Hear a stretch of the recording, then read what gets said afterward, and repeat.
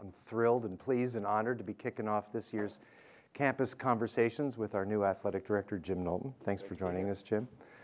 Just a little bit about the format. Again, you have on your chair index cards. If you have questions now, write them out, hold up the card, and LaDawn will pick them up. And during the conversation as well, if you have questions that come up, there's one right there. Questions that come up, feel free to send them forth. The format, as usual, will be, I'm going to ask Jim to start off with just some brief opening comments. I've got a few questions of my own, and then we'll open it up to a discussion, full discussion and conversation. These have been great events in the past. And again, we're going to continue this throughout the year with a number of campus leaders, ending again with Chancellor Chris towards the end of the semester. So stay tuned for news of those future events. But without further ado, Jim, have at it. Well, Dan, thank you very much. And thank you all for coming today. I have just hit my 3-month mark here, and I don't think my feet have touched the ground yet. So I love it more than I did when I took the job, and that's a good thing. So I thought today I would just tell you what I've been doing in my first 3 months, give you an idea of what's consumed my time, and then open it up for questions. But one of the things that I started off with by saying was, I'm going to do a lot of listening. And for 3 months, I've really done a lot of listening. In the department, we did listening days, which was a very deliberate way to meet all 30 teams and to also meet the 15 business units in our department. And we had 75 minutes with each group. It was a SWOT analysis enhanced for athletics. So, you know, your strengths and weaknesses, opportunities, threats, but we really made it bigger than that. What do you think we could do as a department? So if you're in the locker room after a great workout, what are you saying to your friends about, boy, if I were the AD, this is what I'd be doing, or if I were the chancellor, this is what I'd be doing. And so we really had some good discussions. I sent it a month before I got here. And what I heard from our department was, we've not really ever sat down and talked about what we do well and you know, what we need some work on. So very valuable, and from that I have gathered a lot of feedback, and it really accelerated my understanding of the department. I've also been out listening to the alums, and I think Herb has told me I'm somewhere between 600 and 700 alums that I've met in my first 3 months, and I've been to DC and New York City, and I've been to Orange County and LA a few times, and Hollywood and Menlo Park, and really it's been phenomenal because the passion from our alums and their willingness to provide feedback has been incredible. That's always a problem here.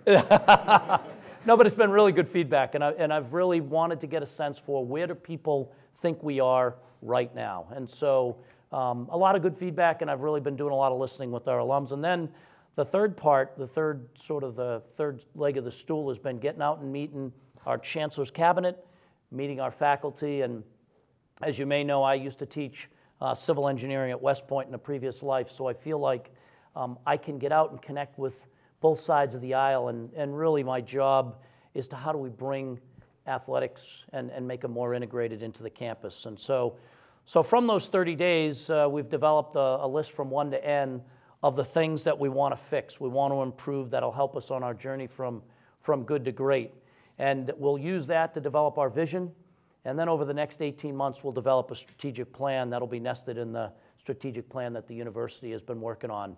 And so I'm excited about that. I think until we do have a vision statement and a strategic plan, everyone's going to have an opinion of what success looks like in athletics. And we have 450,000 alums, and we have 450,000 different ideas of what success looks like in athletics. And so we really have to get all that information and decide, what do we consider a successful world-class athletic program here at UC Berkeley, and that's what we're working on right now. I thought I would give you just a couple things that I'm focused on as we move forward. One of them is providing, and this is the center of gravity for our athletic department, is providing a world-class developmental experience for student athletes. I think that's first and foremost what we have to do. That's really what our charter is. In addition, we've got to come up with a long-term sustainable financial model that'll help us support this world-class operation that we are. And that's going to be tough, but we've been looking at it in a lot of different ways, and I think that when you look at an athletic department and you look at the 1,500 schools that have athletic departments, I think 14 are self-sustaining, don't require any university support, and we don't look like any of those 14, nor do we want to, right? That's not who we are. We're scholar athletes, and we're at a world-class educational institution, and research university. So what does it look like for us? What does support look like for us, and how do we move forward? We want to be compliant with Title IX, Prong 1, and that is what the Chancellor has challenged us to do. It's the right thing to do. It's all about equity, and we're going to embrace that, and we're going to make that work by 2021, which is what the Chancellor has challenged us with. And then a couple other things is, I feel like athletics can be a great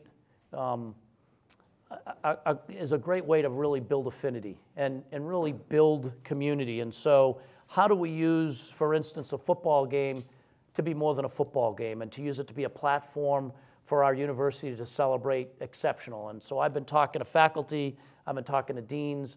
How do we celebrate what's going on in your areas at halftime, at the 30-yard line between quarters, out in front in Goldman Plaza? How do we have the concrete canoe team and the solar car team and the robotics team out there alongside of some of our teams that are going to be out there doing demonstrations in Goldman Plaza? So if you bring a son or a daughter and you come to a game, you're getting more than just watching a football game. You're getting to really sort of look behind the curtain of what is UC Berkeley and what else goes on besides just a football game. So we really think that's important. And then the last thing is just building a culture of excellence in our athletic department. I think that's important. So that's what I'm focused on, and I thought I would just share a couple highlights from the last couple weeks. We had our first student athlete welcome back Big C Society barbecue, and it wasn't our first time doing this, but it was the first time every team came, every coach came, 850 athletes. The Chancellor talked to our student athletes, and really for us it's about building family, bringing everybody together, and I thought, and from the feedback, it was a great opportunity for us to bring that family together. So that was fun. We did a welcome back, really a welcome to the family for all the athletes' parents that came. So for the first time ever, we brought them together and let them meet each other, and I think the synergy there is going to be important. And again, we're trying to build lifelong affinity for our university, and I think that's important to do. And then, if you didn't see it, we had our football team and our volleyball team out helping our students move in on move-in day.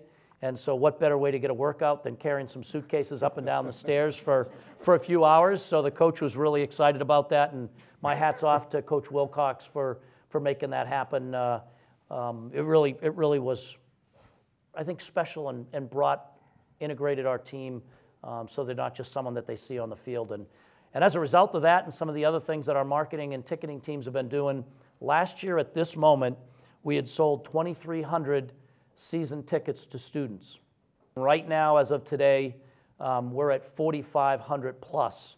And so we're excited about that because we really feel like that's one of the ways that they're going to become, going to meet friends, they're going to become lifelong supporters of our university. So with that, I'm excited. I'm excited to hear what you're thinking. And I see some athletic department folks out there. Hopefully there's softball questions from them and the hard ones come from others. But I really want you to get to know where we're going and answer anything else that you have. So go Bears.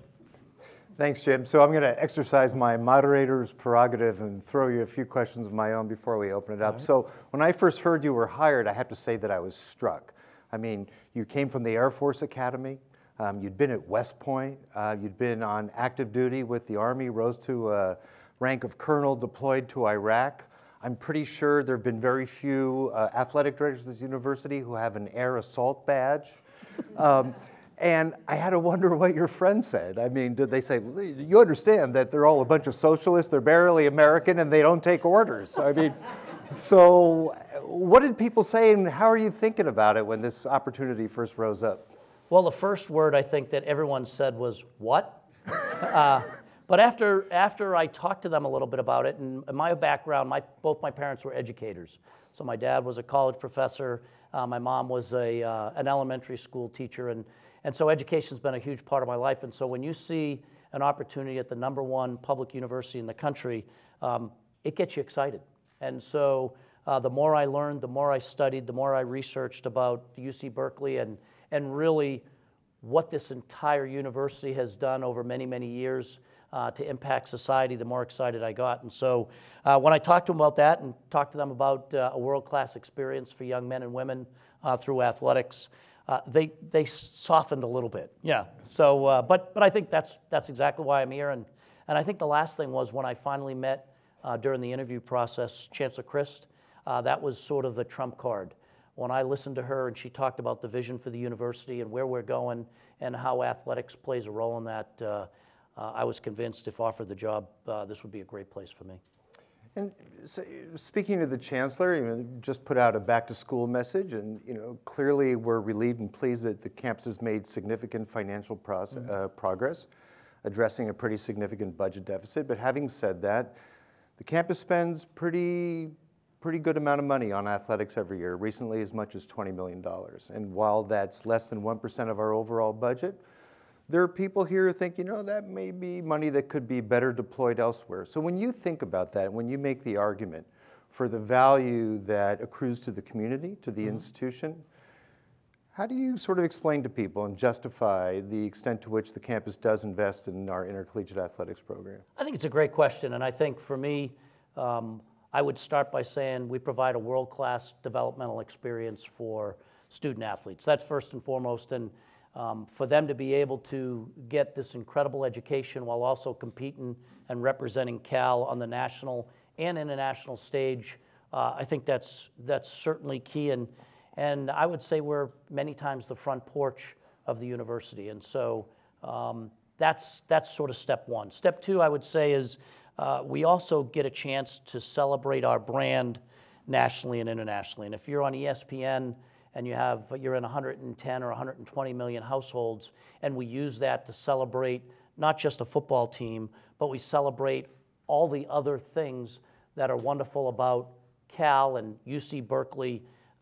That is really important. And so we have institutional messages when we're on TV that aren't athletic focused, but are university focused. And I think that really helps us get the word out on what a great place that we work at. And so, yes, there's 1,500 universities in the country that have athletics.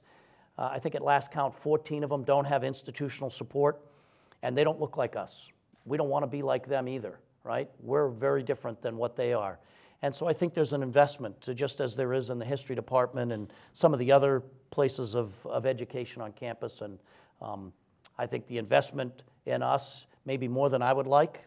I think we have some great opportunities to generate more revenue, to be more philanthropic, and those are the things that we're focused on and we're going to work hard on. But there is an investment to provide this world-class opportunity. And the last question, at least from my part, before we get to questions from the audience, what's going on inside the department? I mean, I think there have been some difficult years. There have been some ups and downs within Cal Athletics. How did you read the morale? What are you doing about it? How are things inside the family there? I think one of our biggest challenges is we've had 210 people leave in the last 3 years out of an organization of 300. So, and they leave for many reasons. They leave because the cost of living's high. They leave because they start as an entry-level person and then become they go from a volunteer assistant to a second assistant and to a first assistant. And so for many of them, we encourage them to get some great experience and then take the next step to being an assistant coach or to taking over their own budget program or whatever their area field is. But I think we can also do a better job with our family, sort of building morale, finding those opportunities where we can bring the family together and make it a place that people enjoy coming to work. And we're working on that. I think we've got some great opportunities, and we had our first all-staff meeting, and we did shout-outs. And it was amazing, the incredible work that's happening inside our department that many times people don't hear, including great integration across campus. People are working with departments and people are working with the educators on different projects. And so I think sometimes people don't know the things that are happening in athletics. And I think the more we tell the stories, the better people will understand, wow, this is a value added to our university. Super. So I'm going to turn to your questions now with just a reminder, if as we go along you have additional questions you want to pose for Jim, jot it down in a card, throw your hand up in the air. LaDawn will come around and pick it up, but don't hesitate as we're in the course of the conversation. So the first question here is, Jim, what's one thing or an area that Cal isn't doing that Air Force, where you last worked as athletic director, did well, that you can bring over, as an area to improve? It's a great question. I think one of the things we talked about yesterday, we had a cabinet retreat, and one of the side conversations was about CTE and concussions and the challenges with where we are. And one of the things at Air Force that was very, very valuable is we were at the cutting edge of research, both with DOD, the Department of Defense provided us a significant amount of money, and the NCAA did. And we're doing a lot of that research here, but I think there's more resources that we can get to that can help us even do more to improve how we look at and protect, the health of our student athletes. Right now, we had looked at putting sensors in helmets, and we found that even better than that is we now have our players with sensors on their bodies, so you can track where they are, acceleration, reduction in acceleration, and really look at where there are times where they're having impacts that could affect them. And so that gives our trainers insight right away, and I think there's more that we can do, both from my influence with rules in the NCAA, and also with how we protect, and then what we do when an injury does occur and how we help our student athletes get back to health. And so that's one of the areas that I'm already talking with Ryan Cobb, who oversees our medical support. Super. So the next question is, can you describe how you will approach developing the strategic plan for athletics, and specifically, how you will ensure it is aligned with the campus strategic plan? And I think part of that may also come from, I think in recent years there was a little bit of a sense of us and them. It was like the campus and Cal athletics as opposed to all joined together. So I think that's in that context, an interesting question about your own approach to the strategic plan and how you're lining up with what's happening across the campus. Right. I mean, I probably could sit down in my office and in the next 3 hours write our strategic plan from my perspective, but that is not helpful for our campus. And so the reason it takes 18 months, just like what we're seeing with the university's strategic plan development, is you start putting some ideas down on paper, you throw a little bit of the meat on the bones, and then you go out and you talk and you communicate. And much like I've been out talking to faculty, talking to staff, and talking to our own department, you do that during the development of a strategic plan. You put some committees together, and you get feedback from all corners of the university and also our alumni base. And I think that helps you get a plan that everyone will embrace and everyone will support, and then it becomes not the athletic director's plan, but it becomes our strategic plan. And do you have, in the context of that planning process, do you have any sort of overarching objectives? I mean, not specifics about the vision, but do you come into it with an idea of what a world-class intercollegiate athletics program should look like and embody? I think I come in here with what I think would make us world-class, and then when you do listening days and talk to multiple constituencies, you sort of frame that a little bit different, because it's now what would work best here at UC Berkeley. What would be nirvana here? And so what's nirvana at the Air Force Academy or at West Point or at RPI is not necessarily the exact same here. And so how do you, through these committees, figure out what really makes sense when you talk about a world-class athletic department? And so that's really the refining of what happens over the course of those 15 to 18 months. Got it. So the next one has to do with a subject that is near and dear to the hearts of many who follow Cal football, and it's the television scheduling. On the time of games, as people may know, we've had a lot of evening games and people miss the daytime games. So the specific question is, what data has the athletic department considered in reflection to or in relation to the Pac-12 television scheduling and the attendance at football games? Because there has been a drop-off in recent years that some ascribe to the fact that games are being played at night, and or we don't know when games are going to be until perhaps just a few days before the weekend.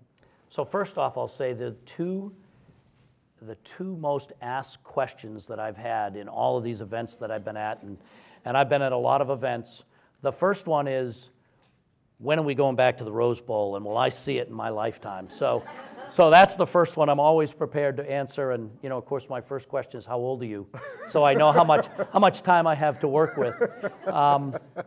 And then the second one is this. And the first time I spoke, I talked to about 100 people down in LA, and this question came up, and I said, "You're kidding me. I took this job because I thought all of our games were at noon. When I was at the Air Force Academy, they're at 8:15, and many of them, it was below freezing when at kick." I said, "Are any of our games below freezing at kick?" And they said, "No." I said, "Oh, this is going to be a great job." And of course, I almost got booed off the stage, but it's a big problem. I think every single athletic director across the country is dealing with this problem because the exposure on TV is phenomenal. The resources that they provide to have the rights to show our games, it's what allows us to provide a world-class experience. The problem is it is hurting attendance around the country. And if there's one AD that will tell you it's not hurting their attendance, give me their number, because either they're telling a large fib or they've broken the code that nobody else has broken. And so we really work hard to talk about how we can do better, but until 2023, when our TV contract is finished with the current contract, we are where we are. I think the pressure on ESPN is now starting to build because they're seeing the challenges, they're seeing the fan pushback. So they're looking at other ways, as are we, and as we start unbundling some of the ways that people can watch our games, we're going to see something different in 2023. I don't know what it's going to look like, and I spent a lot of time looking in my crystal ball to see what it might be. But we're talking a lot, and we spent a lot of time at the Pac-12 talking about what are we going to do next? What are we going to do that'll allow us to still have the resources that we get now, but also get the exposure that we want, and also pick our times. We'd love to be somewhere between 11 and 3. And what's amazing is in our league, there are teams that only want night games. So you can imagine that schools that don't want to be playing at noon because it's 115 degrees. So they're in a great spot. All their games are at night. They want them at night. And I'm thinking, boy, what a great spot that is to never have to worry about night games because everyone wants night games. So we're in a different spot, and we're working it and we're talking about it. But yeah, the data shows night games hurts our attendance. It hurts our family attendance. Now, there are others that will tell you, I have 2 young kids, I do their soccer games during the day, I get a babysitter, and then my wife and I go at night. So some people like the night games, but by and large, we'd rather be kicking between 11 o'clock and 3 or 4 o'clock. Thanks. And speaking of resources, the next question has to do with philanthropy. As many of you know, the Chancellor commissioned an outside consultancy, Collegiate Sports Athletics, to take a look at revenues and expenses in intercollegiate athletics. One of its findings was the program's apparently leaving a lot of money on the table in terms of philanthropy. And so this question says, from a fundraising perspective, how do you view the need to collaborate across the institution to build athletics and academic, or to support athletics and academic interests? In other words, moving away from a zero-sum game mentality to one of partnership and strong communications. So maybe address that question just on a broader level, what you're thinking about in terms of tapping into the full potential of the Cal athletics community in terms of philanthropic support. And I think if you read the Martz and Lundy report, what they say more than anything else is UC Berkeley has the largest upside for philanthropy of any school they've ever looked at. And it reminds me a little of Air Force. Air Force was fully funded for years and years and years, so there was no need to fundraise. And we used to get 100% of our support through through the state of California. I don't know if anybody knows, but we're not 100% funded anymore. Is that something new to anybody? And I think our philanthropy machine is really still cranking up. And we had a record year last year, $567 million. 69. 69, sorry. $69 million of philanthropy, and in the athletic department, we had $30 million, which was our 5-year high. Now people say, well, then you must be cash flush. The problem with philanthropy is, you know, many of these gifts are over many years, or many of them are gifts when you pass. So it's not money in your pocket right now, but it's a commitment, and that's important. And I think for us, when you look at our donors, many of our donors, their first gift, their second gift, and their third gift were to athletics, but their next 10 were across the campus, which is really the way it should be. We build affinity with our athletic program, and then that affinity helps them branch out and support other places. And I looked at probably 7 just this week of people I was getting ready to meet, and all of them typically had gifts early on to athletics because they were athletes, and then the next thing you know, they're given to the business school or to the law school or somewhere else on campus. And I think that's important. When I'm out talking to donors, one of my questions is always, what are you interested in now? And if they say, I really, really want to help student services, my next phone call is back to UDAR and saying, hey, this is a great athletic supporter, but they really now want to do this. And I think if everybody's doing that, that $569 million goes to $1 billion a year. I mean, that's the capacity that we have. And so it's a team effort in our department. I mean, that's what we preach every day, is how do you build great teams? And I think when it comes to fundraising, our whole university has to be a great team to realize our potential. So let me follow up with you there. So when you have asked donors, what are you interested in supporting? What are you hearing? Where are the connection points that the biggest supporters and donors are not even the biggest, just across the board? What do they say? You know what's amazing? Most of them say, what do you need? What does the university need? How can I help? And those are the best questions to get. And unfortunately for me, for my first 3 months, I've given everyone the Heisman and said, I don't know what I need. I really don't. But I know where you are. I know your phone number. Do you mind if I come back once I do know what we need and have another conversation? And every one of them says, absolutely, come back. And so I think our alums want to see us remain the #1 public university in the country. And they are willing to help us in whatever way we, from the Chancellor on down, say is the best way to do that. And so that's exciting. Super. Next has to do sort of interaction with the academic side of the house. It says that there are a number of faculty and scholars on campus who do research and teach on sports and society. Would you be interested in learning more about this work? Perhaps there are ways to bridge between the scholarship and athletics here. Absolutely. And our first all-staff meeting, the first speakers were 2 of our faculty members that run SCET. Is that right? SCET. So Danielle and Stephen came, and they talked about the programs that they're running and how there is this intersection between academics and athletics and how they want to continue to improve that. And I think that partnership could be happening everywhere on campus. I mean, there's so many ways that we could work together, and as a former academic, I would love to be part of that. So who asked that question? Can I get your information afterwards? It's on there? Perfect. Uh-oh. That would be great. Thanks. Here you go. All right, there it is. Next one here is, this is sort of interesting. How important is it to you that student athletes find gainful employment after graduation? And maybe take that and run with it a little bit about in terms of what you want to do and what you want to see in terms of ensuring that student athletes take full advantage of all that's on offer here. So both the employment question and the academic question for student athletes. Sure. So I would say this, our student athletes are going to go pro after they graduate in something normally other than their sport, right? They're going to go pro in something other. Now there are a few. Here's a perfect example of one right here who's our shining star in the department, who spent 10 years in the NFL?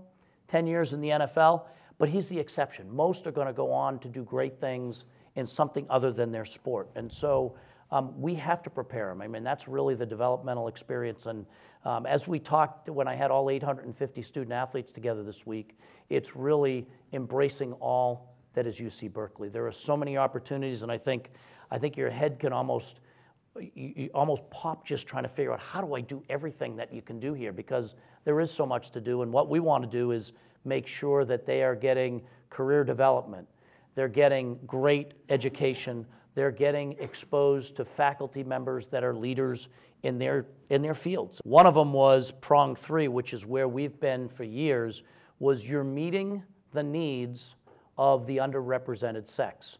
And so what that meant was you're providing sports, and if nobody's coming forward each year and saying we'd like to have a triathlon team for women, if no one's doing that, then you've met the requirement of Title IX.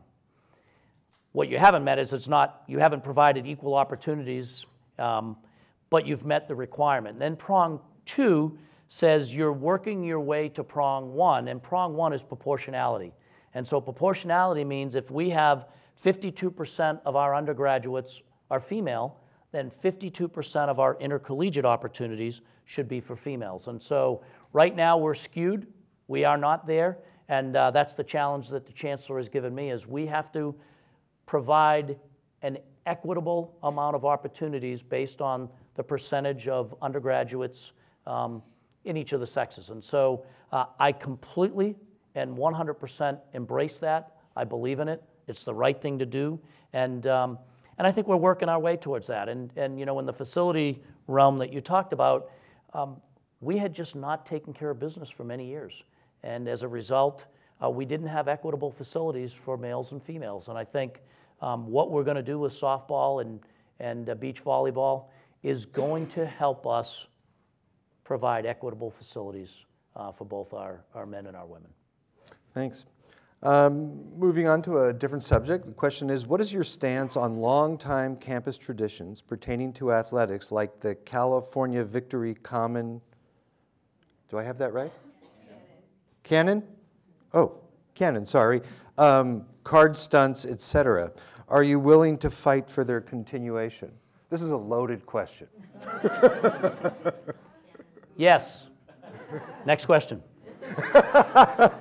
You know, it's funny, I haven't seen, except on TV, I've never been to a game. And so I'm so excited to get to a game in person and not watch it on TV. I mean, I've seen the play at least 50 times already, but really to be part of and see the traditions, but I absolutely believe in them. And so, yes, we will continue to battle to make sure that those continue to be part of the game day experience. Well, what makes tradition such an important thing, particularly in the intercollegiate athletics realm? It seems like every university, it's like almost like a religion, right? I think it ties the generations of alums and supporters. I think when you come to a game after 50 years of going to a game, there are just some things that you expect to see every game. And when you don't, your affinity goes down. And I think we want to have a family environment. We want to have a fan experience second to none, and we want those traditions to continue on as people teach their kids, then their grandkids, what it means to be a Cal Bear. So, I mean, given that love that so many fans of intercollegiate athletics have, given the love they have for traditions, does that make change harder? I think it does. I think it makes change hard, and I think change is already hard anyways. But I think you look at the traditions and how do you keep them and still improve the fan experience. You know, I've heard so many things about improving the food, improving some of the other amenities that we have. Those are things that don't change tradition, but certainly make it a lot more fun to come to a game, and that's really what we're trying to do. So here's a question from someone for whom change apparently isn't happening fast enough. It says, update please. What's going on with the rec sports locker room installation and new changing and shower spaces? It's been over a year in construction, Jim.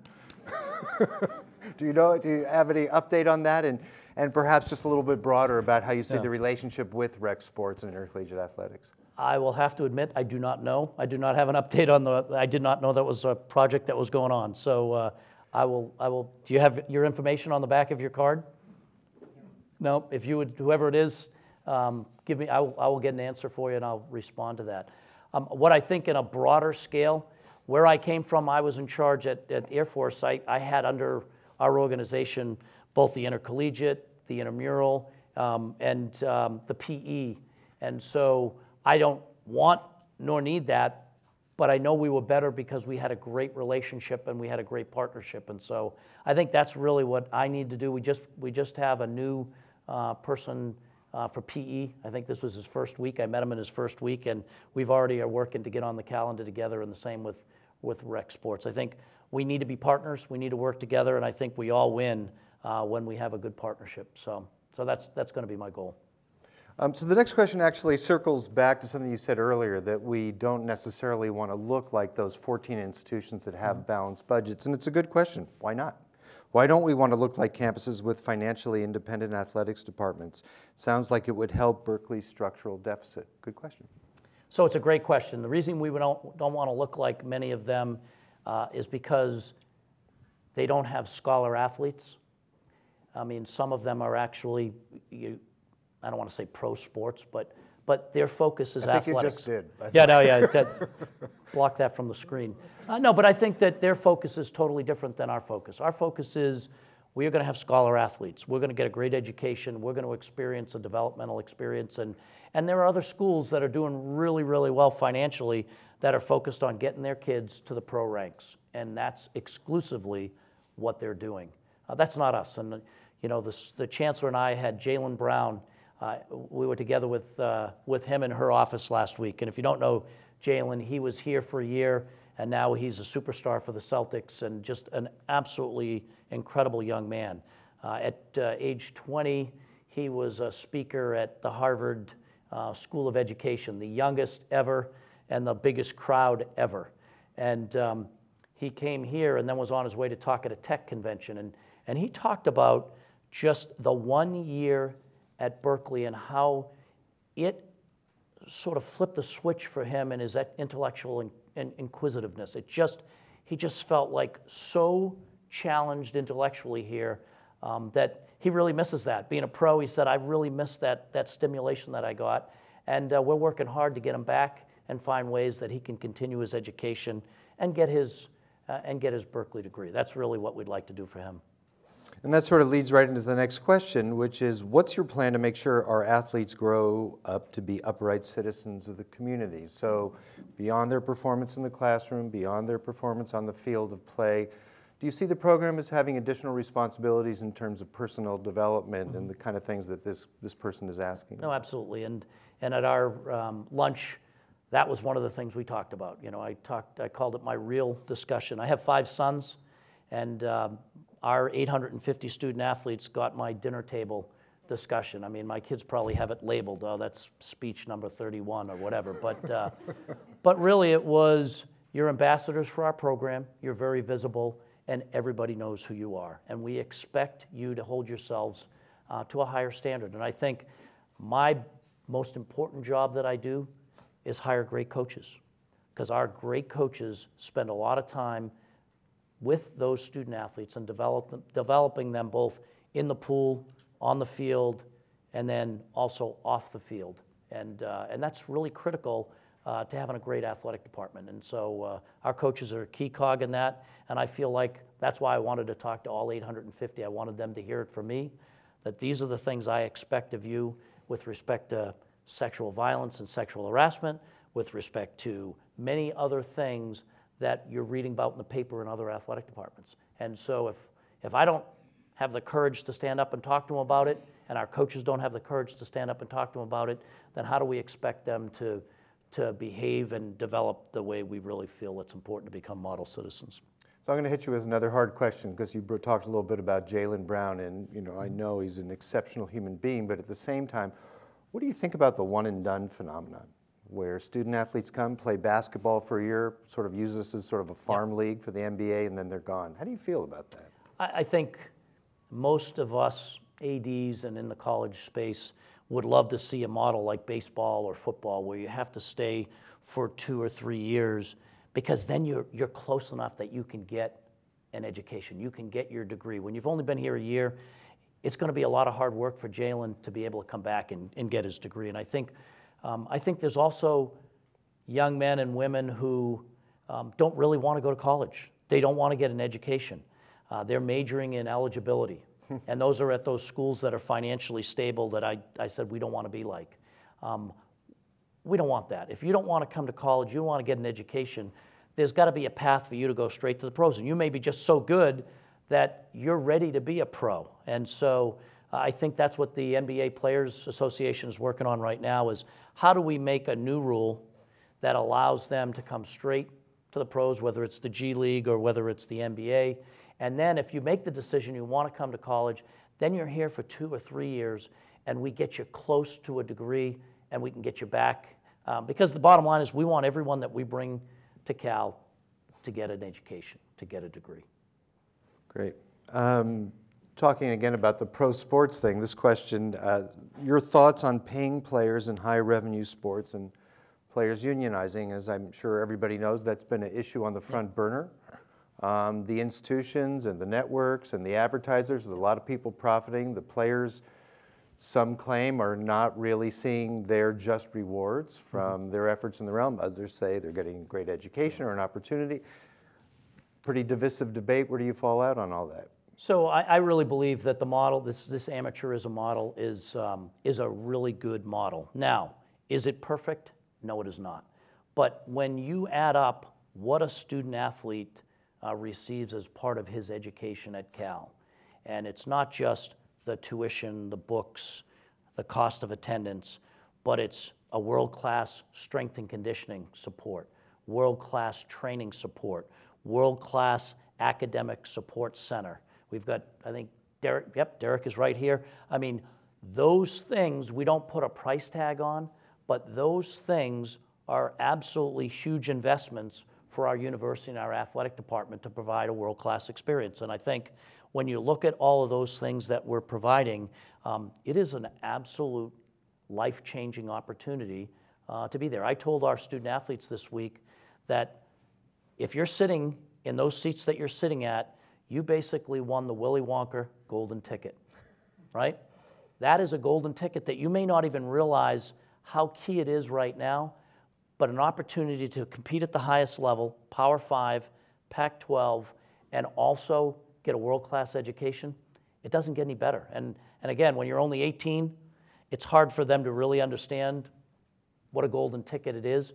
But if you talk to some of us who have been through and now can look back, it's game-changing, it's life-changing, it's career-altering, and so it is the golden ticket. So I know that you played varsity hockey at West Point. I did. How have things changed for student athletes since your day? The equipment's a lot better. I wouldn't have got half as many stitches if I had those nice face masks when I played. You know, I think some things haven't changed. I think balancing academics and athletics is a challenge in 1978 when I started, and it is today. It's really, how do you balance, how do you find a way to be exceptional in both? And you know, our tennis coach said a funny thing to our incoming freshmen. There are 3 things, this was really a kind of a funny thing, but he said there are 3 things you can do in college. You can party, you can study, and you can do your sports. But you can only be world-class in 2 of them. And he said, I've had students try to be world-class in all 3 and failed. And so I use that sort of jokingly, but really it teaches them how do you really balance? Because you think that once you get out of college, then balancing is over. Does anybody have to work on balancing every day? I mean, there's not a day that goes by that you're not balancing family and kids and budgets. And really, I think it gives them a huge jump start into how do you balance and how do you maintain some sanity at the same time that you're balancing. And I think that's one of the huge values of this student-athlete developmental opportunity. Super. So speaking of partying, the next person asks, as a new source of revenue, what's your thinking of selling alcohol at home games? That's a great question, and I will tell you, when I went to Air Force, I listened, just like I am here, and one of the things I heard from fans was, we would love to be able to have a beer at football games. And so we did a lot of research, and what we found was our fans felt like they had to do 5 shots at their car before they then came in, because it was a long walk to get into the stadium. And that was how they kept their buzz through halftime. And I thought, okay, that may not be exactly the model that we're looking for. Now, if you have to walk all the way up from the BART station, maybe that's 10 shots. I'm not sure. So what we found is we did a soft opening And we tested it because my main goal was it's got to remain a family environment in the stadium. So we've done beer tents here. You know, this year you'll see some beer tents outside. Excuse me, what's a beer tent? Where they'll sell beer outside of the stadium. And we're going to see how we can manage it, how we can maintain a family environment. And I think 4 Pac-12 schools already are selling alcohol. And what they have found and what I found at Air Force was the number of incidents have gone down, not up. And so you don't have to do those 10 shots from the BART station as you walk up Bancroft. You can have a $10 beer. And who wants to get drunk on a $10 beer? No. Or whatever it is, yeah. So. I'm going to go back into the tradition realm here with a question about the Cal Band, which is something I think near and dear to a lot of our hearts. And the question is, the Cal Band is a student-run marching band that doesn't get paid or receive units, but has served the university for over 100 years. In recent years, we've been moved from field to field, required to set up on our own yard lines at Underhill, and had to change practice times as often as twice a week. This complicates our efforts to learn our shows and hinders our ability to serve the university. What can you do to make this better, considering other college bands don't face these obstacles every day or every season? It's a great question, and what I would say to that one is, please give me your, can I have that one? Yep. Please give me your contact information afterwards. I did not know it was a problem, and certainly, perfect. Sarah, thanks.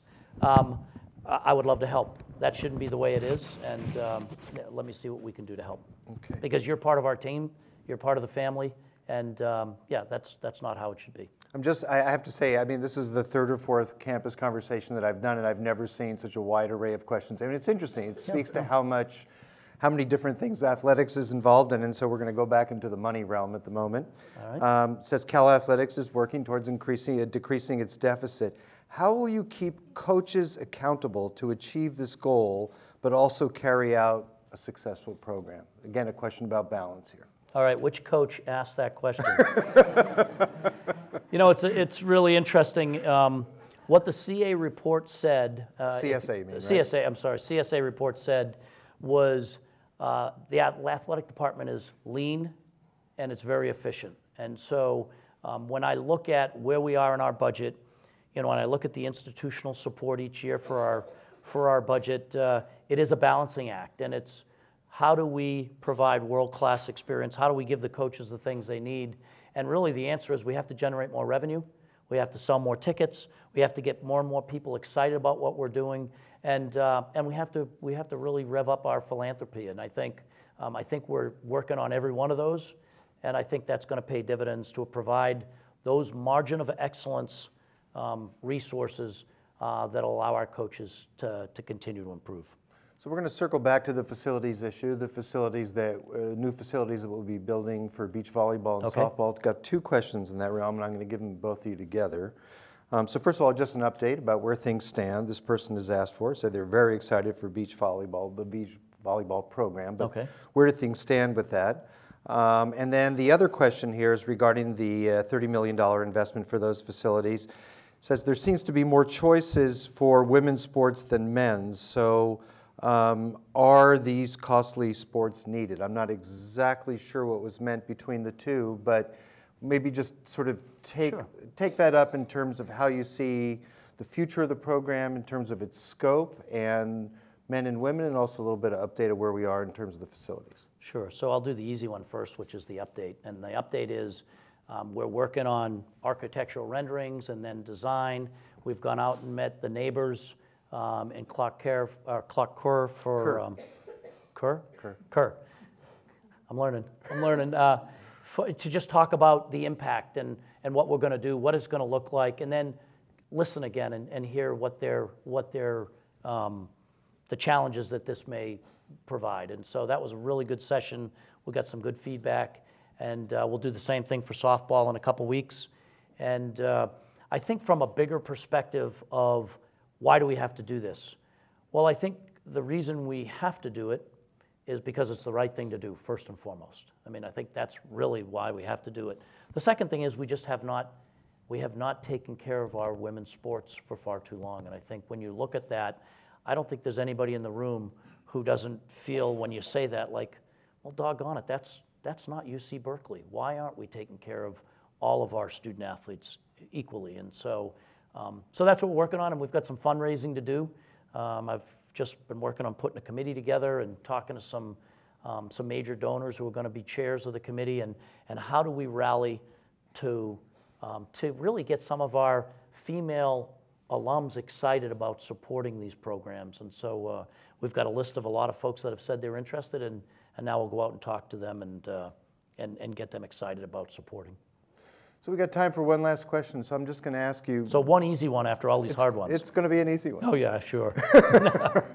Looking down the road a year from now, what would enable you to look back in September of 2019 and say, I met my goals. I've accomplished the things I set out to accomplish. Where do you hope things are a year from now? That's a great question. I think this year is going to be a great opportunity for me to evaluate how are we doing with the student-athlete experience. You know, how is that working? Are we doing everything we can to make this world-class? The budget's going to be a big thing. We're going to have at least a plan moving forward that's going to continue to reduce the institutional support required for athletics. And so if we've got a good plan that I can look in my crystal ball and say, wow, this is going to get us to where we should be from institutional support, I think that will be really good. I think Title IX, we're going to continue to refine the plan so that so in 2021 we feel good about where we're going to be, and then really just integrating athletics throughout this community. And at every touch point, I'd love for us to be a partner, a teammate with faculty, with staff, with everybody, including the town of Berkeley. I think that's important. I think we can be a great driver of building affinity, and I think that's important. If we can see some strides in that area, I think it'll really be, that'll be a success. Now, I've never had a year where I said it was successful because I'm always pushing and wanting to do better, but I think those will be a great start. And I think our internal department, if we can build some esprit de corps and feel good about our family, then yeah, I'll be smiling in a year from now. Super. So before I thank you formally, I just want to remind everybody about future campus conversations that are coming up. In late September, the 25th, we'll have Kathy Koshland, Vice Chancellor for Undergraduate Education, and Fiona Doyle, the Vice Provost for Graduate Division. Then in October, Randy Katz, Vice Chancellor Research. In November, Julie Hooper, Vice Chancellor for University Development and Alumni Relations. And then in December, Chancellor Carol Christ. Jim, I want to thank you for your transparency, your openness, your generosity of time. Welcome you to the campus, and go Bears. Go Bears. Thank you.